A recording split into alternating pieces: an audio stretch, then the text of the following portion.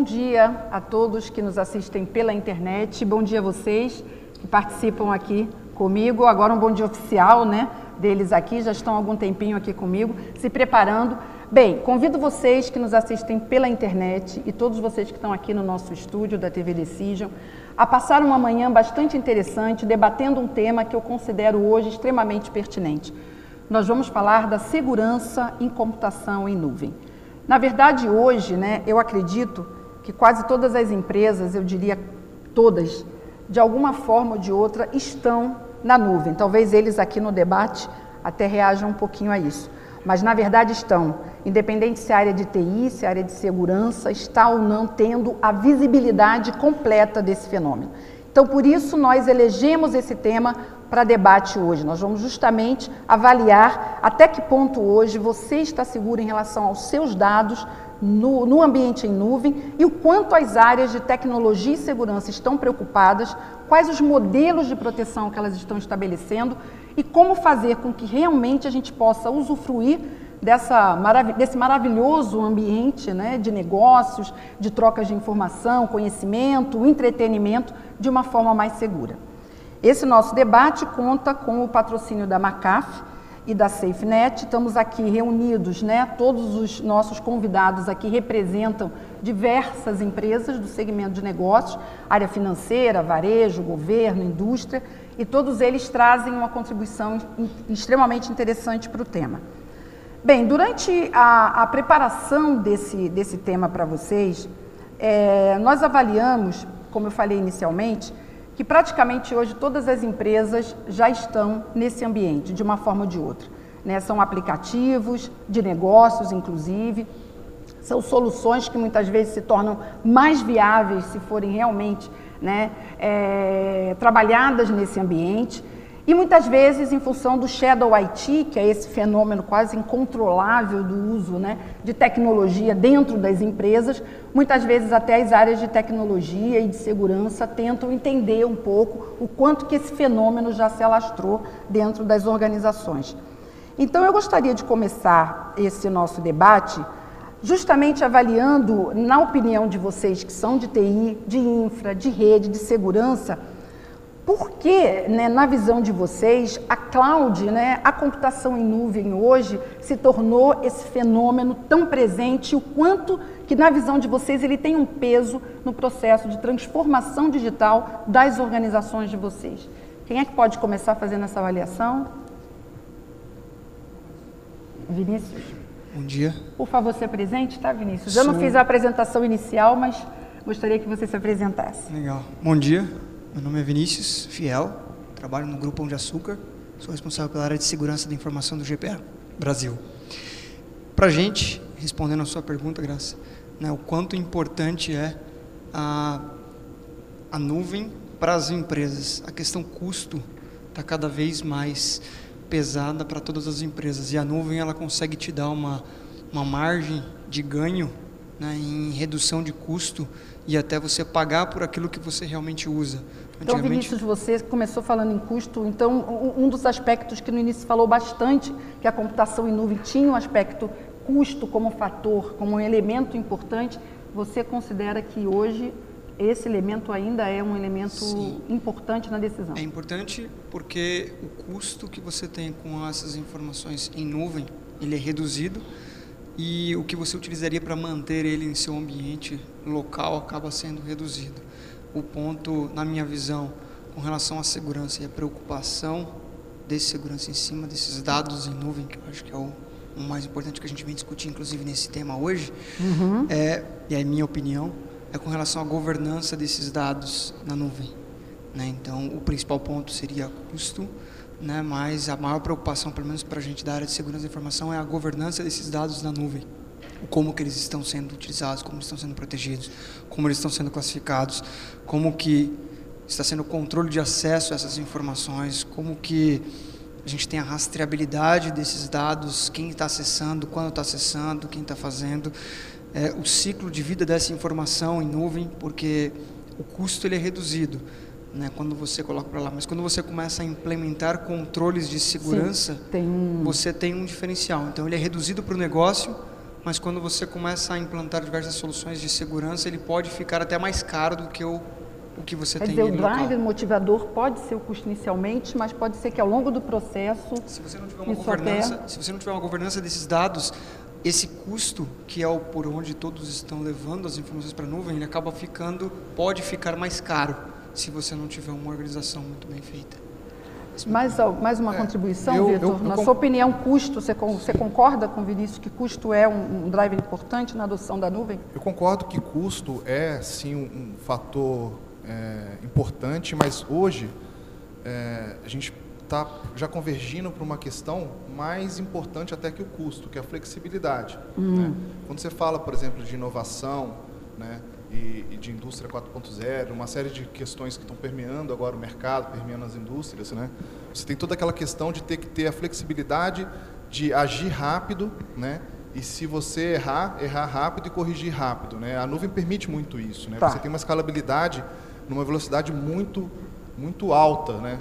E uma possibilidade de tentar coisas novas e coisas que você, por exemplo, se fosse fazer um investimento em CAPEX para isso, levaria um processo moroso, e aí você vai incidir na questão do custo de novo, e tem essas questões. Em relação à segurança, a nuvem como um todo, eu acredito que passou por aquela curva que toda novidade passa de começar com um pouco de receio, depois as pessoas adotam por moda, depois entendem a aplicabilidade, começam a fazer realmente o uso efetivo daquilo. Na parte de segurança, eu entendo que muitas empresas já estão também na curva de maturidade mais alta, mas a maioria ainda não está. Né? Ainda precisa ficar bem claro para as empresas e para quem trabalha com esse ambiente de nuvem, que você tem duas seguranças em nuvem. Você tem a segurança da nuvem e você tem a sua segurança na nuvem, né? Que são temas distintos e têm que ser trabalhados de formas distintas, né? Uma é a confiança que você vai ter no seu provedor, né? O cara que tem controles e garantias de segurança, e outra é o que você vai fazer em termos de segurança para se proteger na nuvem. Exato. Tá? Já vamos, ótimo, excelente. Eu só queria ainda ouvir um pouquinho, já tenho dois aspectos importantes aqui ditos, né? Na questão da adoção da nuvem, né? Que seria a questão custo, mas bem lembrado que ao longo do processo esse custo pode se alterar. Flexibilidade. Quem mais acrescenta um outro dado? Oi, Graça. Eu sou o Fernando Bruno, da Porto Seguro, coordenador de segurança da informação. Eu discordo um pouco do Vinícius, no início da conversa dele, ele falando que era custo. Para mim, o apelo, depois ele evoluiu o assunto e aí a gente se fez entender. Mas, de verdade, eu acho que o apelo inicial não pode ser custo. O apelo inicial, ele tem que ser a escalabilidade, ele tem que ser a disponibilidade. A transformação digital, ela trouxe para a gente diversas frentes que nós viemos atuando. Antes era espaço em disco, a gente tinha um zip drive de 100, a gente era rei, 100 megas, né? Depois a gente tinha internet de 64 kbytes. Então assim, a gente tinha um monte de barreiras que nós fomos quebrando, e nós chegamos numa barreira onde o banco está na minha mão, onde a minha rede social está na minha mão, e aí por que o trabalho não está na minha mão? Por que eu não consigo acessar de qualquer lugar? Por que eu não consigo acessar na nuvem? Por que eu tenho disponibilidade do WhatsApp de 100%, pseudo 100%, mas por que eu não tenho esse 100% do meu produto também? Então, eu acho que o apelo não pode ser custo, eu acho que a gente acaba trazendo custo porque... Ele pode ser uma armadilha, né? Ele pode ser uma armadilha, mas ele não é. Eu estava conversando uma vez com o Adriano num outro debate, e a gente a gente apanhou uma vez lá, porque a gente falou, não, o apelo já não entraram é num custo. acordo ou ainda vão trazer a gente estava do mesmo lado. A gente estava do mesmo lado. Não pode ser custo, porque só o custo... para me preparar aqui como mediadora, não, né? Você viu que colocou a gente... Mas assim, não pode ser custo, porque quando você coloca na nuvem, sai mais caro. Compra todas essas soluções que estão na nossa mão. Quanto que a gente não vai pagar? Então, assim, não é custo. Eu acho que... E aí depois... E você usou uma palavra e acrescentou mais uma palavra nesse debate inicial, que é a questão da disponibilidade. Escalabilidade. A disponibilidade também é mais uma outra palavrinha mágica aí nesse eu acho que é só mais uma frente que a gente vai ter que avançar. Quem mais traz mais uma palavrinha aí, uma contribuição? Eu gostaria de colocar minha posição. Eu acho que esse assunto tem que ser dividido em dois aspectos, custo e benefício para o usuário. Então, assim, eu tenho que cada vez mais entregar valor para o meu usuário de forma mais rápida. Então, assim, claro que isso impacta diretamente no custo. Mas assim, a velocidade que a transformação digital tem trazido para as empresas, ela tem que acompanhar isso rapidamente. Então, de forma ágil também. Então, eu tenho que entregar valor muito rápido para o meu cliente, é a questão de sobrevivência das empresas. Então, assim, se você comparar uma empresa tradicional com uma startup que já nasce na nuvem, ela já nasce em desvantagem, né? Então, assim, ela tem que se reinventar. Então, assim, as empresas com a nuvem estão se reinventando e tentando acompanhar essa revolução tecnológica digital que a gente vive, né? Então, assim, eu separei um custo e entrega de valor para o consumidor de forma rápida, né? E aí envolve também segurança. Então, assim, nós estamos e essa velocidade ditada muitas vezes, ou na maioria das vezes, pelo negócio, né? Então, assim, eu tenho que, na verdade, tratar em 3 aspectos: segurança, custo e entrega de valor para o cliente, de forma rápida. Sim. E isso significa sobrevivência das empresas. Se a empresa não se adaptar a esse novo cenário, ela morre no mercado. E você acrescentou mais uma palavra, então, aqui à nossa rodada, que é velocidade. Adriano. Bom dia, Graça. Adriano, Tribunal de Justiça de São Paulo. Eu pertenço a uma área que normalmente ela é mais tradicional com relação à tecnologia, né? Exatamente. Mas até a gente já entendeu que a era digital é agilidade. Então, a única forma de você prover agilidade para o cliente, seja um cliente de empresa privada ou mesmo pública, é entregar na mão, como disse o colega, os serviços. E a gente só consegue colocar na mão dos clientes os serviços se você tiver uma infraestrutura ágil, uma infraestrutura que te permite esse tipo de serviço. Então, cloud faz todo sentido, né? A gente tem todos os serviços do tribunal, por exemplo, estão na internet. Você acessa tudo, você não precisa mais ir lá. A gente tem um app, Tribunal de Justiça Mobile, e que você tem todo o acesso a todos os serviços. Então, nós não temos que competir com ninguém, né? A gente só presta serviço ao cliente e da melhor forma possível. Imagina, então, os colegas de empresa aqui que o custo é o primeiro ponto, mas lucro é o ponto final, né? Exatamente. Esse é o desafio do pessoal, né? A gente tem que entregar o serviço o mais rápido possível. E eles têm que entregar o serviço o mais rápido possível e, né, gerar um dividendo aí. Então, acho que sem cloud você não consegue fazer isso. Mais alguma? Bruno? Rapidamente, até pegando um gancho do Adriano. Bom, me apresentando, eu sou o Bruno, eu sou responsável pela área de segurança de cloud da McAfee, uma divisão relativamente nova para a gente. O Adriano tocou num ponto interessante, que a gente falou até agora de adotar cloud e fazer offload de infra, fazer offload de serviços que outrora estavam dentro de casa para a nuvem. Tem um lado também de levar serviço para o seu cliente. Quando a gente pensa em transformação digital, e isso acontece bastante no mercado financeiro, no mercado de varejo, subdivisões da empresa maior estão nascendo com a necessidade de ter muita agilidade e levar serviço para o cliente. E o que eu tenho visto é que na maioria das vezes ela está nascendo na cloud. Acho que a gente vai entrar um pouco depois mais na questão da segurança, da governança, etc. Mas levar esse serviço de forma rápida, acho que foi o Nilson que comentou, e conseguir concorrer com a startup que nasce e vive na cloud o tempo todo, acho que é outro cenário que tem acontecido bastante também. Por favor. Para nós que somos empresas de porte maior, já foram feitos diversos investimentos no futuro, você tem uma coisa que facilita que haja sistemas internos. Muitas empresas não têm isso. Então, a acessibilidade que a cloud trouxe para empresas de pequeno porte é um ponto que deve ser bem considerado.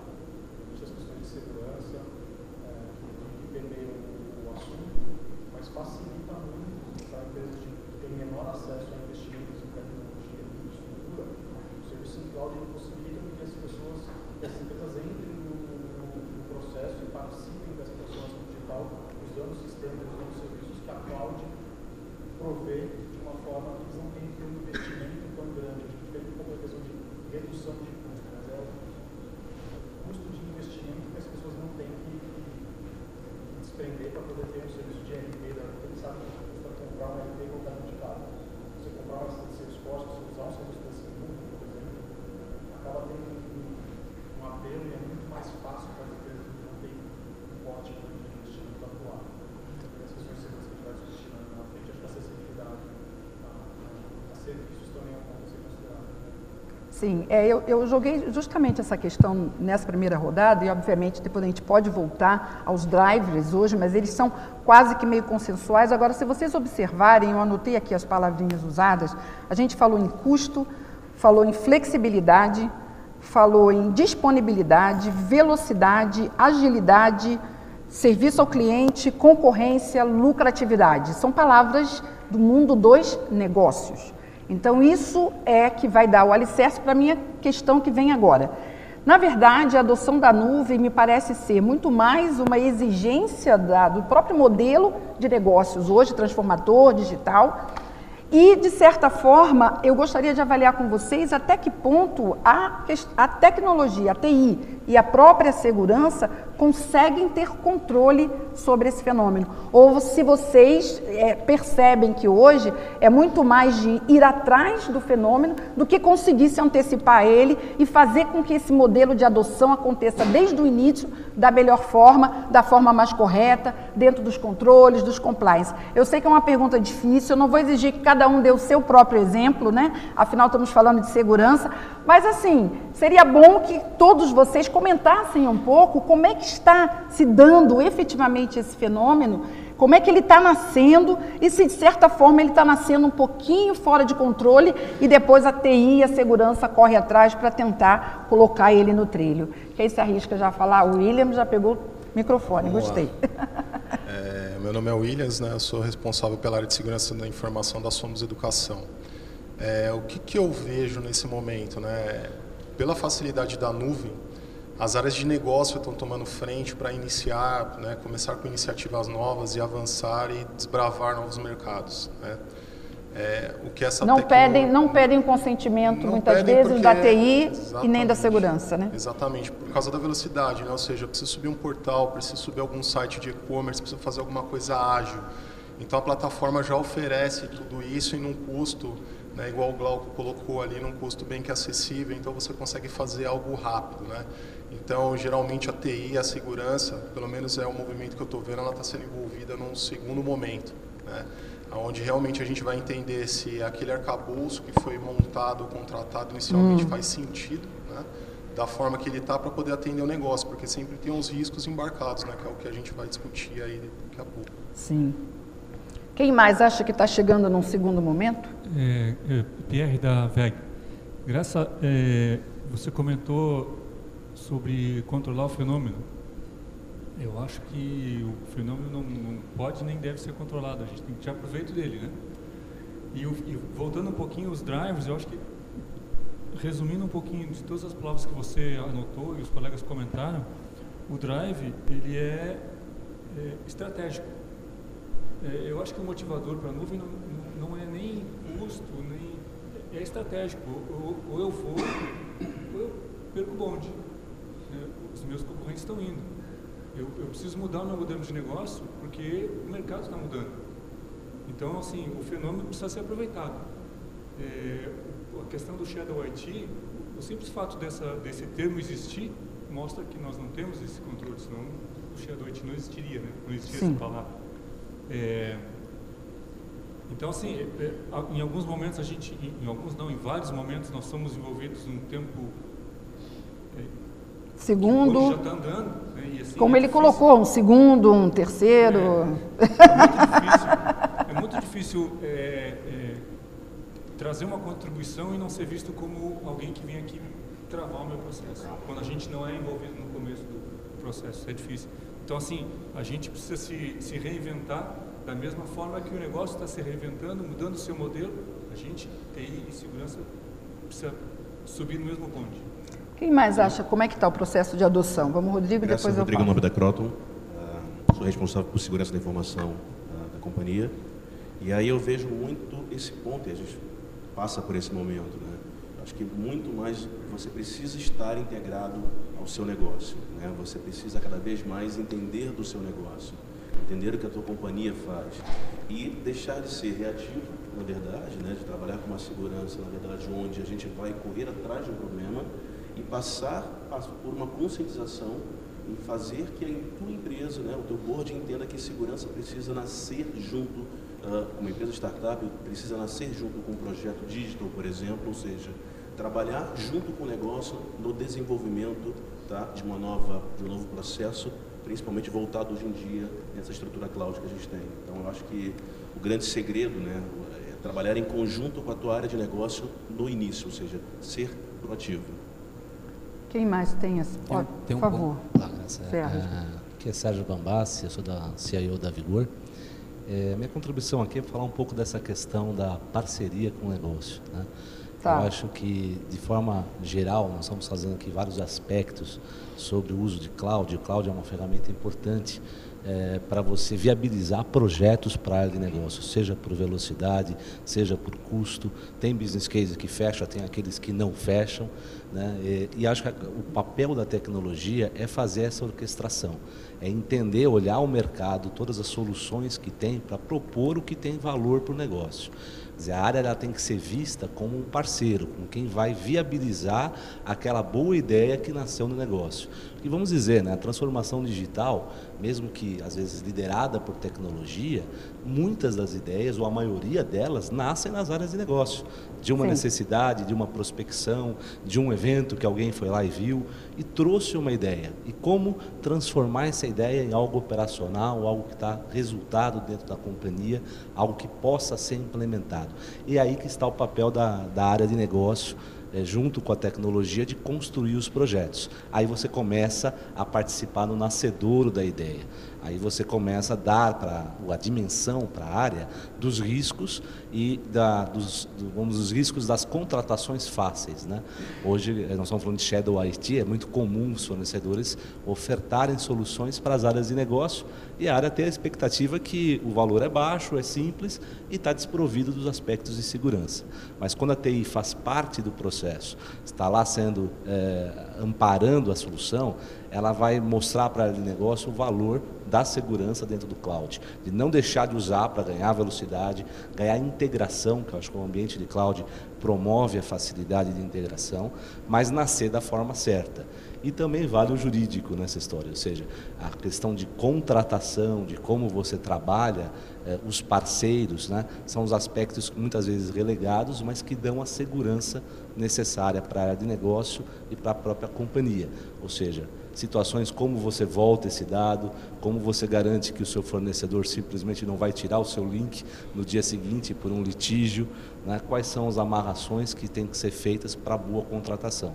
Isso via área de negócio normalmente não é endereçado, mas com a tecnologia, junto você endereça a questão técnica e a questão contratual. Eu gostaria, para dar continuidade, avançar um pouco mais, né, nas próximas colocações, ainda voltar um pouquinho ao aspecto que me parece que ainda ficou um pouquinho assim nebuloso. É óbvio que, pelo que vocês disseram, o cenário ideal seria efetivamente que já essa integração da TI, da segurança com o negócio, esse timing, eu acho que a palavra é certa, a palavra é essa, esse timing fosse o perfeito, né? Onde tudo começasse já com a questão da segurança vista, né, orquestrada, enfim. Mas no dia a dia e na prática, o que nós temos observado é que efetivamente isso não tem acontecido. Então vamos tentar avançar um pouquinho e entender quais são os desafios, então, para se colocar, para se pensar na questão da segurança fora de um cenário ideal. Eu sei que no cenário ideal, ótimo, né? Chegamos no timing certo, vocês têm todas as ferramentas, conhecimentos, se não tem, vão buscar as mais adequadas para isso. Mas me parece que o desafio é um pouquinho diferente. Vitor. Graça, eu estava justamente pensando sobre esse ponto que você colocou, o desafio de controlar, né? E um ponto que eu tenho observado, que muitas empresas tomam como estratégia, e que na minha opinião é equivocado, é você tentar começar a controlar pela tecnologia. Tá? Isso está um passo antes, porque as coisas elas mutam com o tempo, né? Elas metamorfam com o tempo, né? Quando a gente começou a falar de nuvem, há 3, 4, 5 anos atrás, a gente tinha aqueles conceitos de nuvem, nuvem privada, nuvem pública, nuvem híbrida, né? Você tinha os conceitos de IaaS, SaaS, PaaS, rede como serviço, SDN e tudo mais. Hoje em dia, a classificação já é um pouco diferente. Dentro da empresa você tem a nuvem oficial, que é aquela que você contratou, está regulada tudo direitinho. A não oficial, que você tolera. Você sabe que um ou outro Adorei usa, isso, Vitor, já estou anotando. Dropbox, mas você tolera, né? O cara usa o e-transfer e você tolera para algumas coisas, porque o negócio às vezes tem alguma necessidade daquilo e você não tem nada que você possa substituir para o usuário, você não vai parar o negócio. E você tem aquela que você simplesmente não conhece, mas você sabe que existe, né? Que os usuários, para criatividade, para essas coisas, são campeões campeões, né? Eu acredito que uma estratégia vencedora para a gente controlar isso é você começar primeiro com governança, né? Traçar a sua estratégia, como que você vai tratar cloud dentro da sua empresa, aprovar isso. Se você não aprovar isso, vai ter muita dificuldade. Depois passar para uma fase de treinamento, de aculturamento, né? E por fim, você também implantar, infelizmente é a solução, uma matriz de consequência, né? Você já estabeleceu a regra, você já orientou e explicou para todo mundo como que é o jeito correto de fazer, né? Estabeleceu uma matriz de consequência. Se não aconteceu, qual que é a penalidade para quem fugiu da regra? Isso parece um discurso um pouco ruim, né, pesado, mas na verdade não necessariamente essa consequência pode ser uma advertência, pode ser, o cara passa por um treinamento de reciclagem, igual quando a gente pede a carteira hoje em dia, né? Às vezes a gente acaba perdendo a carteira de novo, mas é um saco fazer aquele treinamento lá de reciclagem do Detran. Né? Então isso ajuda, às vezes, e eu acredito que dá mais resultado do que você começar já de cara implementando controle tecnológico para a coisa. É claro que o controle tecnológico vai ser lá no final da cadeia, que você precisa ter alguma coisa que te auxilie a saber se o que você definiu está sendo seguido ou como pode ser implantado. Mas eu entendo que seria uma estratégia boa, um caminho. Um caminho diante do desafio, como você colocou, né? De ter, na sua visão, essas três escalas, né? A oficial, que está mais controlado, está um pouco mais fácil, a que se tolera... Oficial e a que não se... ladeira, tranquilo, porque você estabeleceu as regras, você fez o contrato, o jurídico validou, está tudo dentro do controle. As outras duas são um pouco mais complicadas. Exatamente. Eu Bruno, tenho você queria... ponto de vista aqui. Ah, sim, por favor. Um pouco diferente. Será que temos que controlar tudo?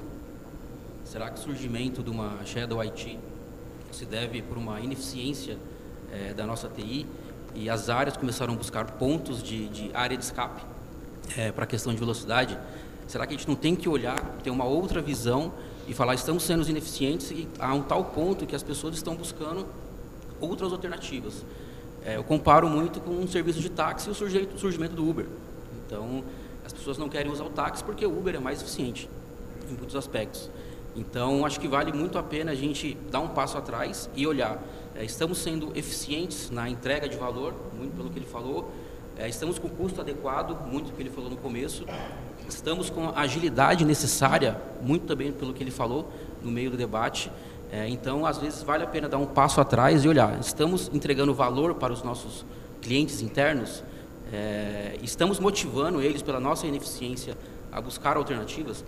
Esse é um ponto um pouco diferente, uma visão um pouco diferente que eu tenho. Essa é a sua pergunta, eu vou deixar aqui para depois devolvê-la aqui para o outro. Será que temos que controlar tudo?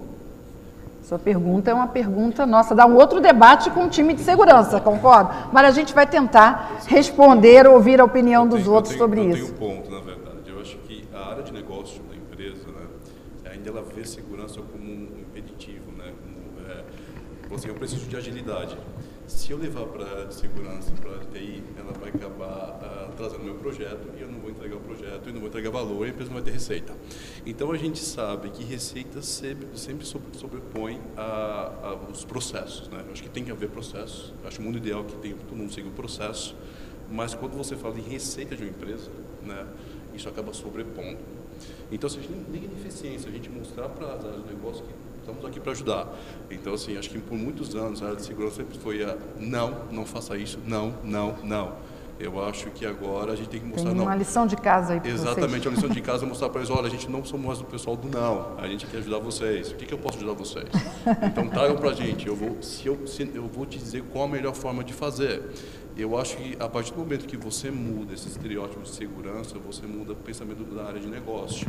E aí você começa, mudando essa cultura, você começa a escrever processos, porque você vai ter uma pessoa totalmente falando, a área de segurança vai me ajudar e vamos estruturar isso melhor, porque todo mundo vai ganhar. A área de negócio, empresa, enfim, essa é uma cadeia. Eu acho que só substituindo ineficiência por proatividade, enfim, eu acho que é mudar um pouco esse paradigma da área de segurança.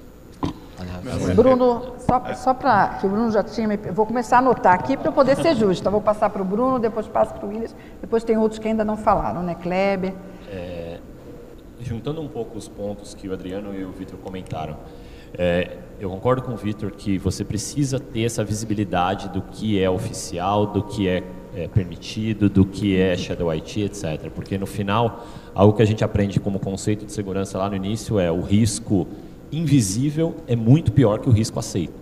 Né? Então, se você está vendo e você sabe que o negócio adotou, a gente fala muito de Shadow IT, né? A primeira vez que eu escutei essa palavra em português e a tradução mais próxima que eu encontrei foi consumerização, que eu acho uma palavra bonita, né?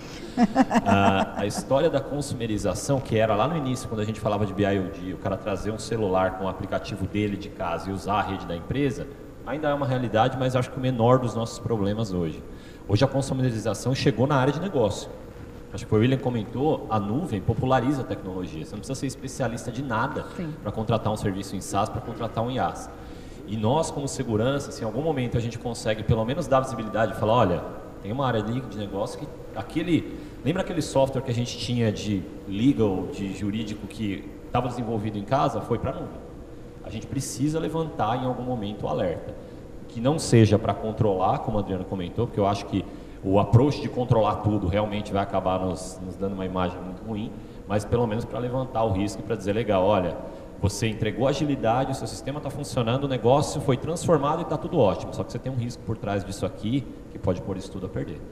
O nosso papel ainda, por mais ruim que isso possa soar dentro da corporação, é sim dar visibilidade de risco, na minha opinião. Então a gente não pode deixar que a transformação aconteça sem que pelo menos a gente levante a bandeira de visibilidade. E aí, tendo visibilidade, a gente chega no resultado que o Vitor comentou, que é o que é oficial, o que é tolerado, o que é totalmente desconhecido. E no desconhecido, eu tenho visto um fenômeno bem legal, que aí joga a nosso favor como segurança, que é, no momento em que a gente faz um assessment de cloud, começa a descobrir essa consumerização, esse shadow IT dentro de casa e vê, poxa, a área de engenharia tem um sistema que ele está usando na nuvem para gerenciar projeto, etc., que não é possível que não esteja ajudando a vida dele, que a área inteira usa.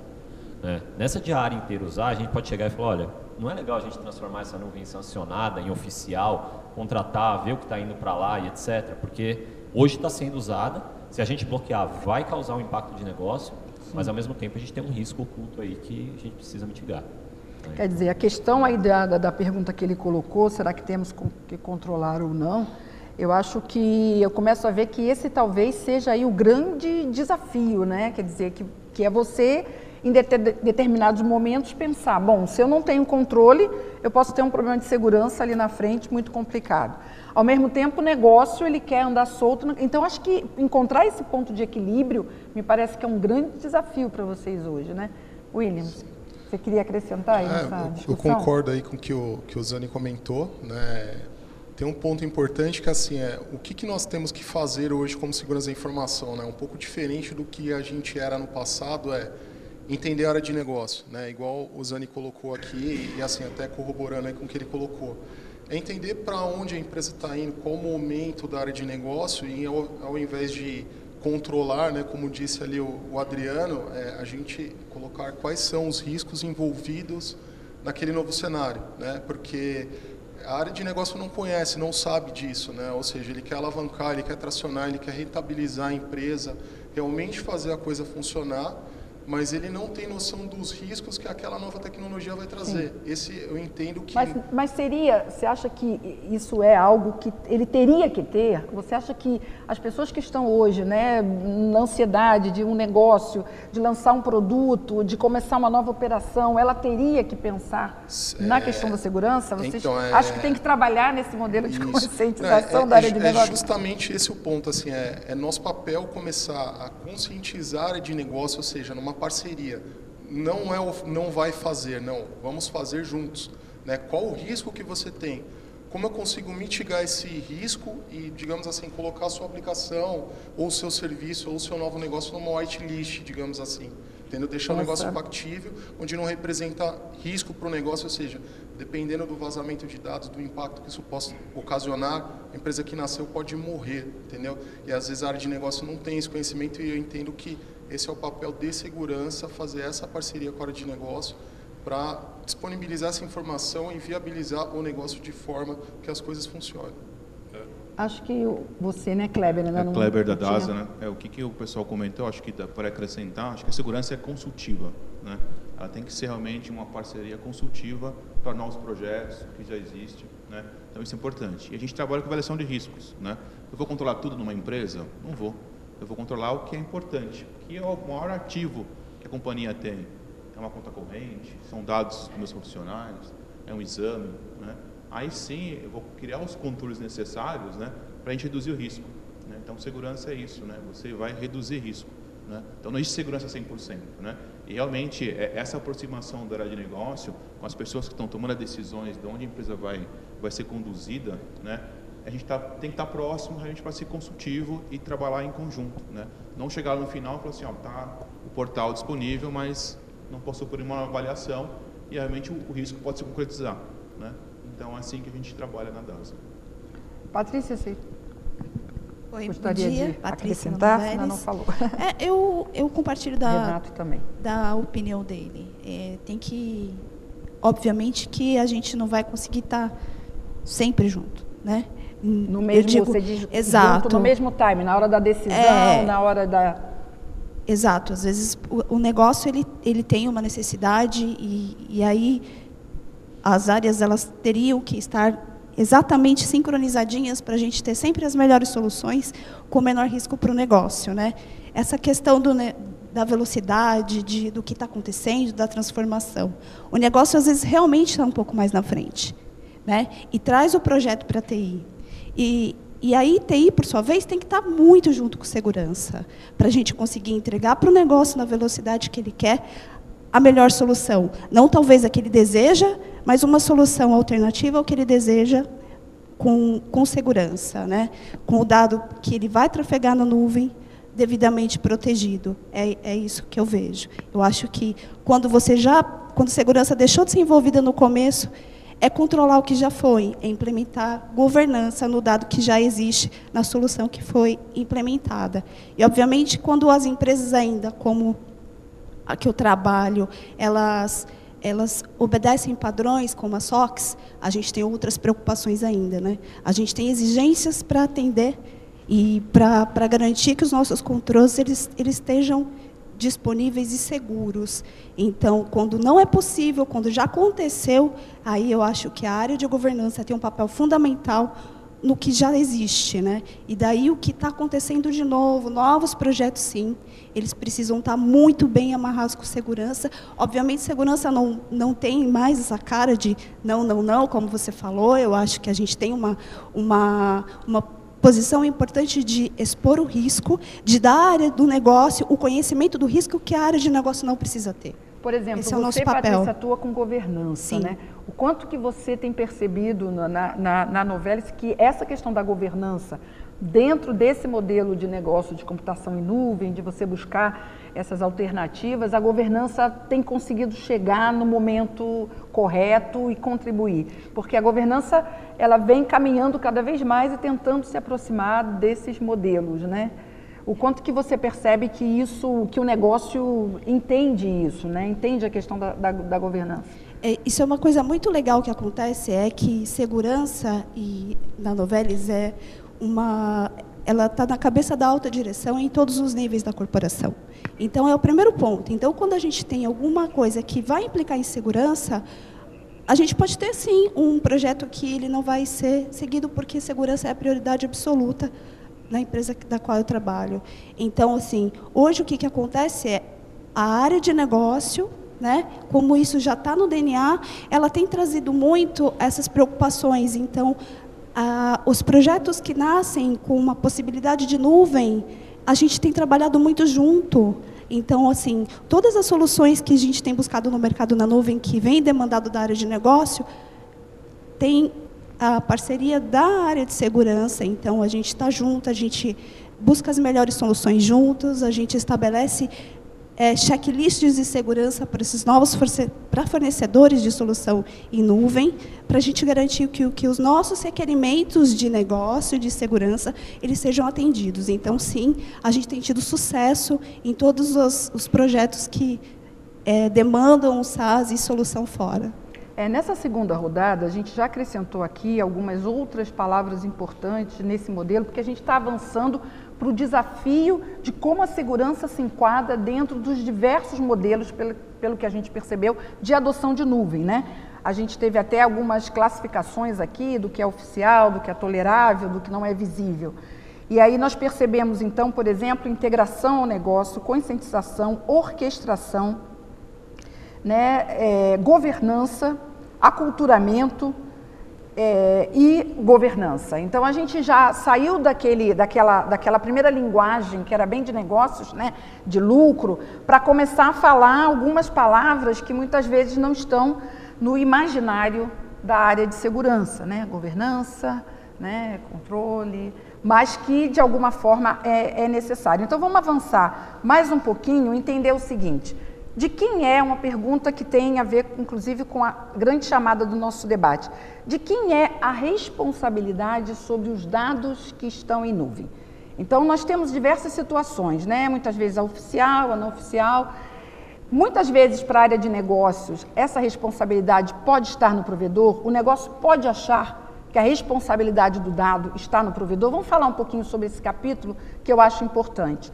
Quem pode começar comentando sobre isso? Vitor, você? Bom, vamos lá. De quem é, Vitor, a responsabilidade?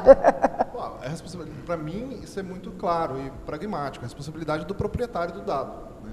Você pode... É que nem o seu dinheiro no banco, né? Exatamente, né? O seu nome, seu CPF, seus dados são seus. Você pode ter os seus dados num banco para fazer determinada transação, mas a responsabilidade, no final das contas, é sempre do proprietário. É aquilo que a gente estava comentando no início do painel, né?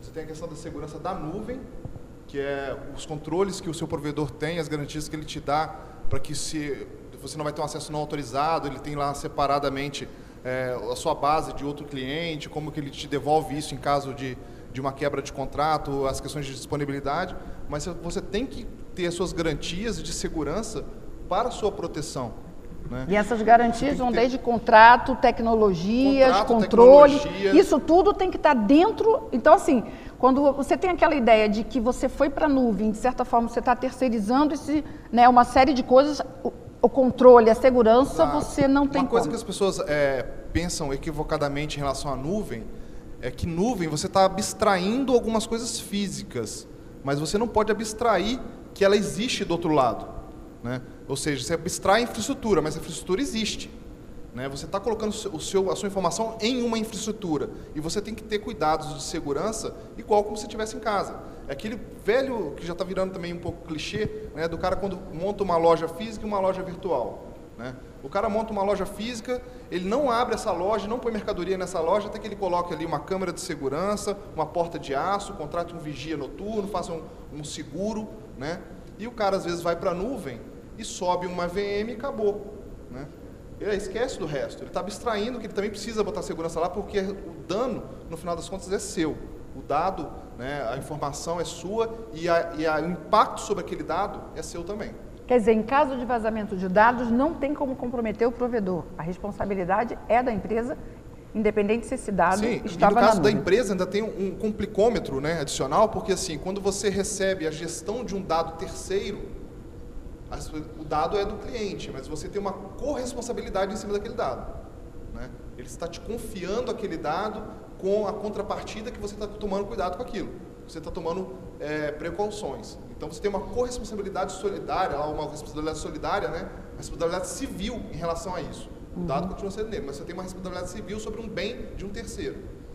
Acho que acrescentando aqui o que o Vitor falou, a responsabilidade sim é da empresa, até pelo fato da escolha do parceiro ter sido feita pela própria empresa.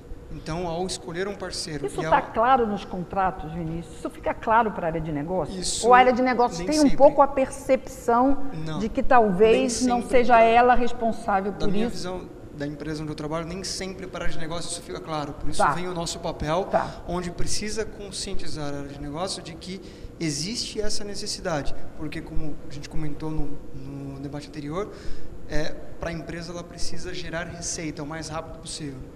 Então, aquele que tiver o menor custo, aquilo que der para gerar a maior receita, para ela vai ser o ideal, né? E, ao meu ver, a gente precisa estar junto nisso também para participar dessa mesma análise de risco e até para que nós, mesmo na área de segurança, consigamos interpretar da mesma visão do negócio quanto de risco que isso pode ser corrido, o quanto de benefício que isso vai trazer para a empresa e o quanto de malefício que isso vai trazer para a empresa. Eu classifico complementando o que o Vitor comentou, né, quando a gente fala que dos dados que estão na nuvem, né, aqueles que são nossos, eu tenho dados que são dados da empresa e tem algumas situações onde eu tenho dados que não são da empresa, são dados de terceiros. Vou dar um exemplo, no caso de e-commerce, eu tenho dados de pessoas dentro da empresa. O dado não é meu. Assim, apesar de eu estar fazendo a gestão daquele dado, aquele dado é do Vitor, é do Vinícius, é da Graça que está lá.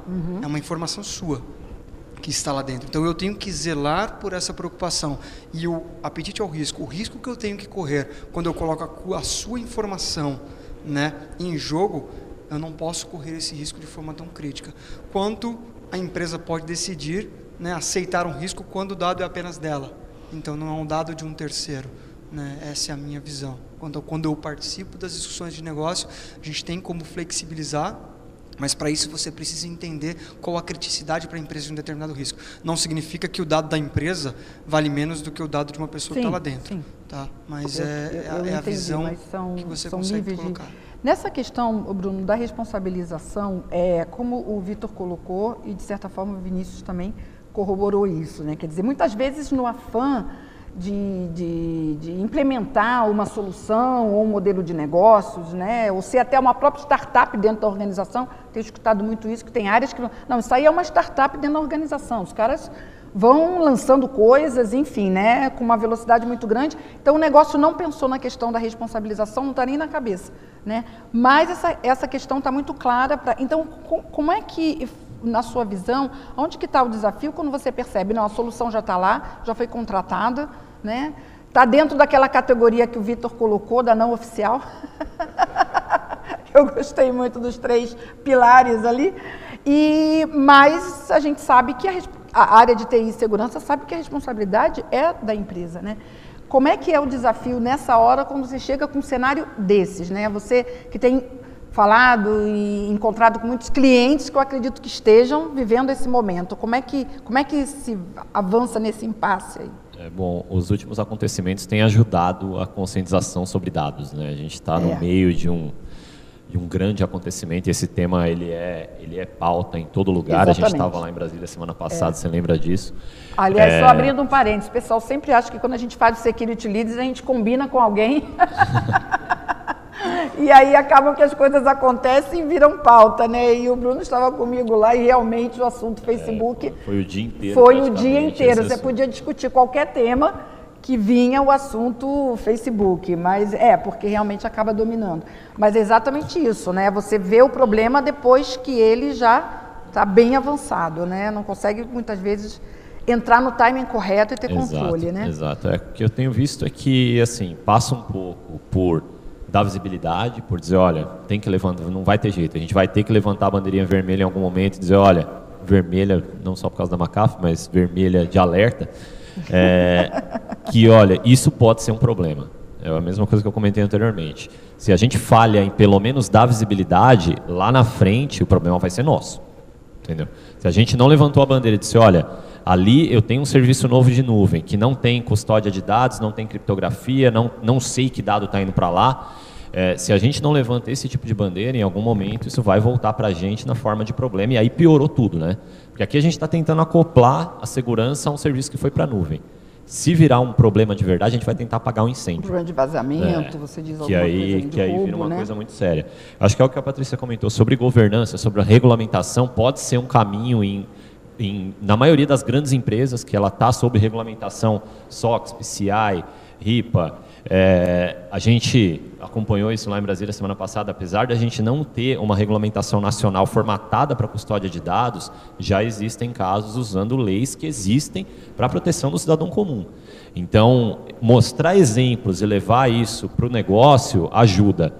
A dar visibilidade que a área de segurança está preocupada com a reputação da empresa, e 2, a fazer que, olha, da próxima vez você me chama e a gente faz junto. Tá? Porque é um problema. A questão da responsabilidade, ainda a gente vê muito isso acontecendo, a falsa sensação de que, eu estou fazendo outsourcing de infra, como o Vitor comentou, de serviço, segurança está junto, está lá. Tá? Segurança, e seja lá qual for o modelo da nuvem, né? IaaS, PaaS, SaaS e N outros AAS que estão surgindo hoje, qualquer coisa as a service, o provedor nunca é custodiante do dado. Ele nunca é responsável pela custódia do seu dado. Então, um vazamento não vai ter muito o que fazer, vai cair na empresa. Até para poder a gente começar a valorizar um pouquinho aí, né, a nossa plateia que está nos assistindo, já enviando perguntas desde o início do debate, eu resolvi trazer uma pergunta agora do Otávio Nagashi, que está com a gente aí pela internet. Obrigado, Otávio, pela audiência. E eu estou trazendo a pergunta do Otávio para justamente, de certa forma, a gente, ao mesmo tempo que avaliar um pouco essa questão da responsabilização na visão de vocês e do quanto é difícil gerenciar isso quando o processo já está em andamento, mas quais são os mecanismos, quais são os recursos que vocês acreditam que existam para que se consiga avançar nisso. Então, a pergunta dele é exatamente nesse sentido. Como a nuvem não é uma infraestrutura da empresa, ou seja, o controle de segurança está no contrato, então a pergunta do Otávio é essa. Quais são os controles mínimos que devem ser aplicados em soluções em cloud? Exemplo, criptografia de conexões, MFA, enfim. Ele quer um pouco saber de vocês, assim, saímos do cenário ideal, não começou no time correto, a segurança não estava lá, estamos naquela categoria do que você ou não tem visibilidade, ou tem visibilidade, mas vai ter que tolerar. E aí, que mecanismo vocês acreditam que num cenário desse se pode avançar em termos de controle em nuvem? Hoje vocês acham que os mecanismos, as soluções, os processos estão claros para vocês? O que vocês acham que pode ser trabalhado nesse sentido? Graça, assim, eu acho que grande parte dos controles eles estão em nível contratual. Quando você trabalha com nuvem, isso é bastante importante. Questões como disponibilidade, como a questão que o Sérgio colocou sobre a empresa não cercear o direito de você ter acesso à sua informação em caso de uma quebra de contrato. São coisas muito importantes que a gente não pode deixar de considerar e não são aspectos técnicos que são discutidos nesse nível de contrato.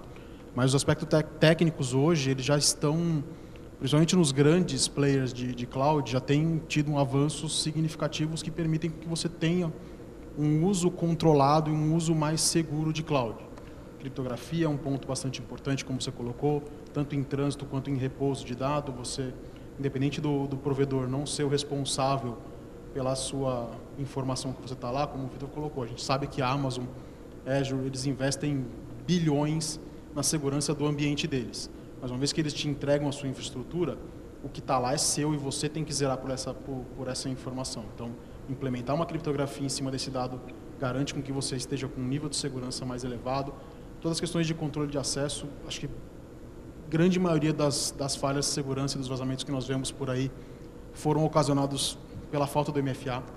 Muitos dos casos que aconteceram envolvendo as Big Fours aí nos últimos anos, chegou-se à conclusão de que, se tivesse um token ali, teria dificultado, que não teria acontecido. Então, assim, eu acho que as evoluções com que os provedores de serviços em cloud, eles propõem, eles disponibilizam para quem está contratando, elas já fazem com que você consiga atingir um nível de segurança da sua infraestrutura e do seu dado que tá hospedado numa cloud bastante elevado e acho que me atrevo a me dizer que até às vezes mais seguro do que na sua própria rede interna.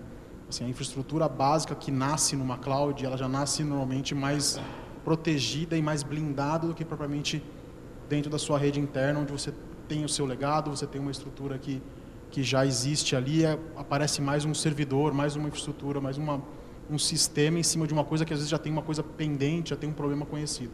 A estrutura nova em cloud, ela já nasce mais blindada. E as tecnologias hoje já estão em nível avançado para você conseguir implementar e garantir que a segurança está bem colocada nesse ambiente. E um outro ponto é a questão de você ter visibilidade, como o Bruno colocou. Acho que o papel de segurança nessa frente nunca vai ser conseguir garantir que 100% esteja controlado. O que a gente tem que saber é o que está acontecendo. Então, eu tenho o que eu conheço, como o Vitor colocou, eu tenho o que eu tolero e eu tenho o que eu desconheço. Esse é o ponto que a gente tem que atacar. E aí, hoje em dia, você tem soluções em mercado, como soluções de CASB, que permitem que faça uma análise de tráfego do que está acontecendo na sua rede, na sua internet, que vai te dar um norte sobre o que está sendo utilizado. Putz, tem um serviço, como o Bruno colocou, que o time de engenharia está usando todo mundo. Cara, isso aqui possivelmente é uma solução que eles estão usando em nuvem que a gente precisa de alguma forma controlar. Você tem hoje tecnologias que te suportam a gerar essa visibilidade. E uma vez que você gerou essa visibilidade, A sua empresa tem que ter os processos de governança para que aquilo ou se torne oficial ou se torne definitivamente proibido. Que as pessoas tenham a consequência e saibam da consequência de usar um serviço que não está autorizado pela empresa e o que aquilo pode causar de dano. Mas aí tem uma questão, eu gostaria que os outros comentassem também, até anotei uma frase sua, Glaucio, já nasce bem blindada. Eu aqui vou fazer o papel do advogado do diabo, eu não sou especialista, ainda bem, né? Só estou aqui para provocar. Se ela já nasce tão blindada, ela já tem um nível de disponibilidade, de segurança tão alto, então acho que vocês não deveriam se preocupar tanto se o negócio adotou essa solução e ela está com todo esse nível de, jornalista Federico, ela pensou uma frase no meio do que eu falei, assim, só um pedacinho. Você foi falando, Glauco, e eu peguei... Vai aparecer na manchete só essa frase e vai falar, o cara falou ali, ó, que já nasce blindado. Não é bem por aí, Graça. Assim. Afinal, né, gente, eu tenho o meu trabalho aqui. Isso não é verdade. Não é verdade. Traduzir para a linguagem mais usuário. Porque o pessoal que está me assistindo vai falar, não, peraí, do início estamos falando, né, de toda essa dificuldade, desafio de ir, mas se está tão blindado, então se eu fui para a nuvem, eu tô... O que o Glauco comentou é o seguinte, que muitas vezes Vamos a pessoa, para né? proteger a informação, o dado dela, constrói um castelo, com torre, cerca elétrica, finco, caco de vidro, uma fossa com jacaré, aí ele pega a chave da porta e põe debaixo do tapete. E todo mundo sabe que está ali. Então, a pessoa não vai ir pelo difícil, ela vai pelo fácil. A questão, quando a pessoa da audiência comentou sobre a questão de segurança, assim, você primeiro tem que saber o que você está colocando na nuvem, né? Você ter esse inventário, às vezes a pessoa ou baliza tudo para cima ou tudo para baixo, né? E você entender e aplicar o que realmente precisa para cada cenário. Eu acho que a parte da autenticação é o início, né? Muitas vezes você tem lá preocupações de controle, vou colocar um DLP, né, que é um sistema de controle de vazamento de informação. Mas ela não faz um processo antes de classificação de informação. Ela não sabe o que ela está controlando.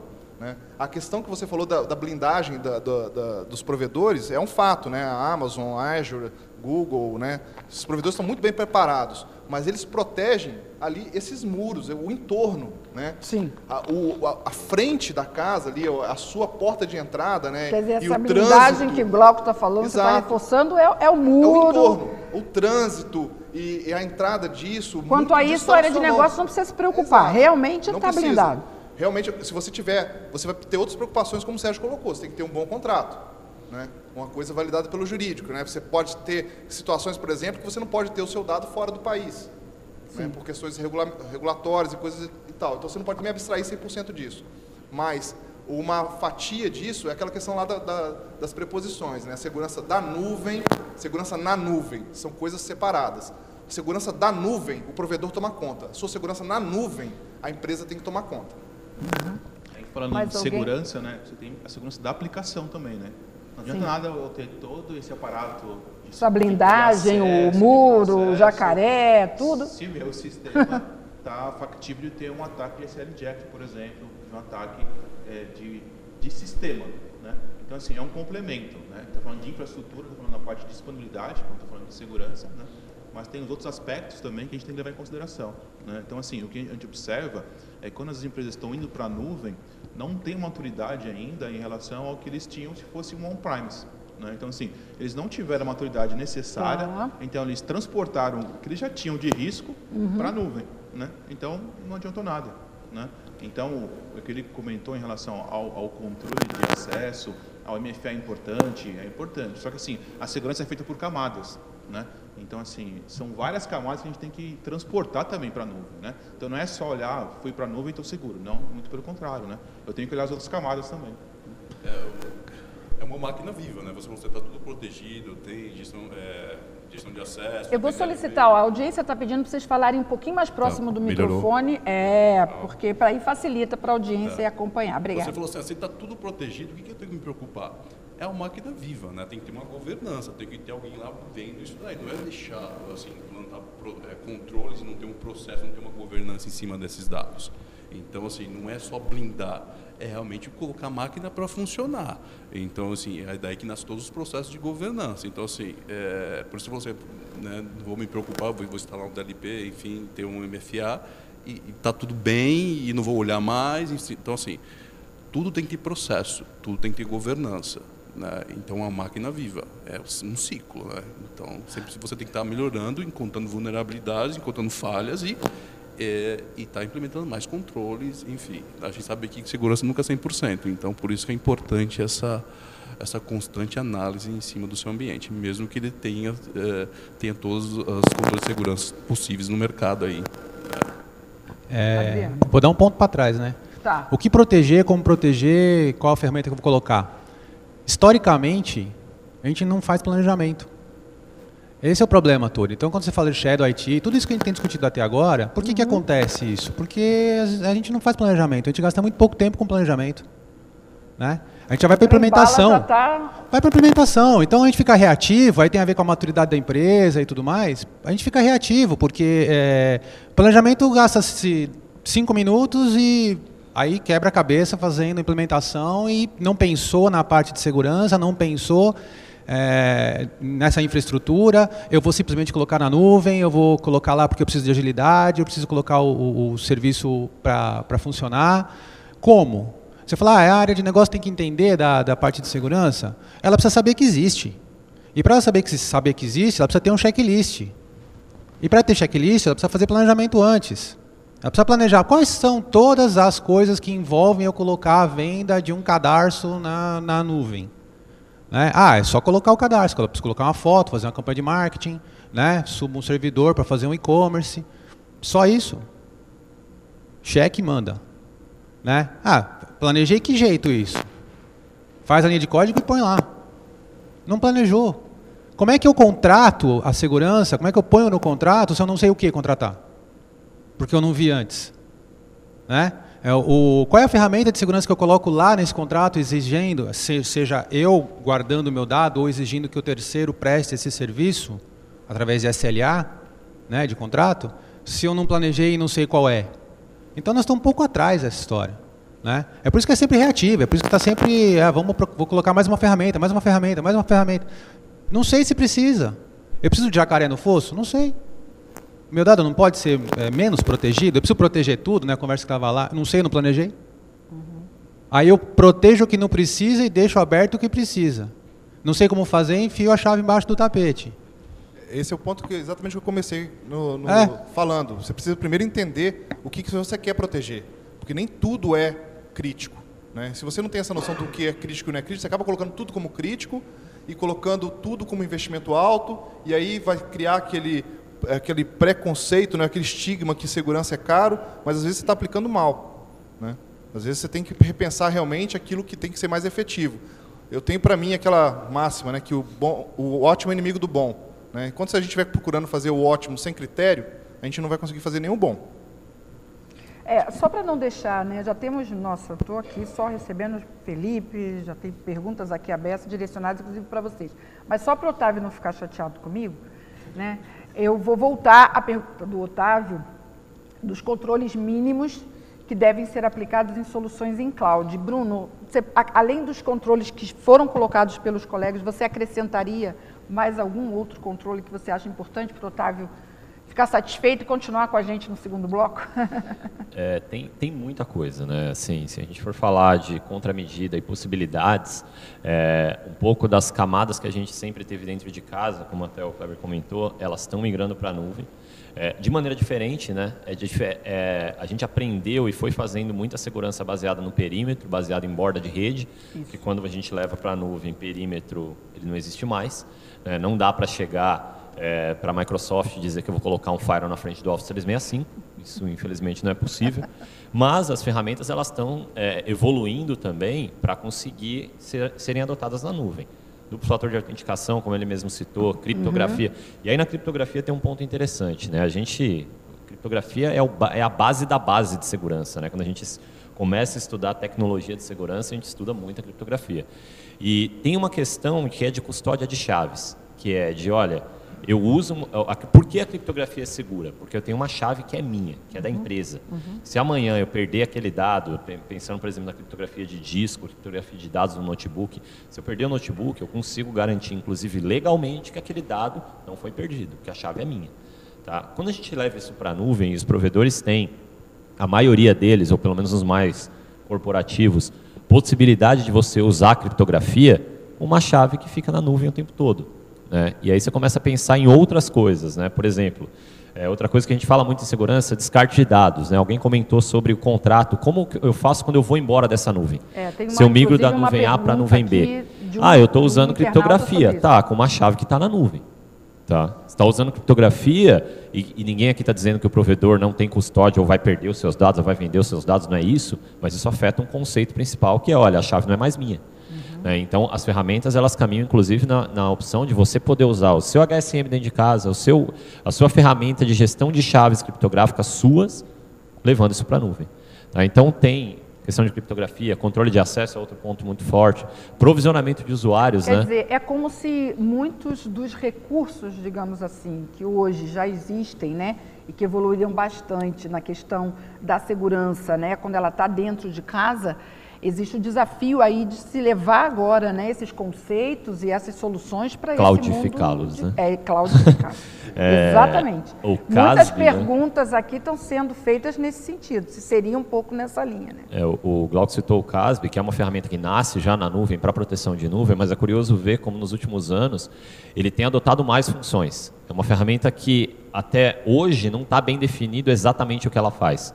Porque em algum momento você vai dizer, legal, ela cuida de autenticação, ela cuida de visibilidade de dados, ela cuida de Shadow IT, mas conforme a nuvem está evoluindo e a segurança está caminhando também nessa direção, ela está ganhando novas funcionalidades, ela está ganhando um protagonismo que no passado a gente vinha com ferramentas que são essenciais para a segurança on-premise e agora ela está levando para a nuvem, mas tem bastante coisa para fazer. Bem, nós vamos fazer um rápido intervalo. Prometemos que voltamos muito rapidamente para responder outras questões que vocês colocaram, falar um pouco mais sobre autenticação, CASB, controle de acesso e tudo isso nesse modelo, mas também questões que vocês estão trazendo sobre dado fora do país e os riscos todos que nós estamos vivendo nesse modelo de computação em nuvem. A gente volta já já.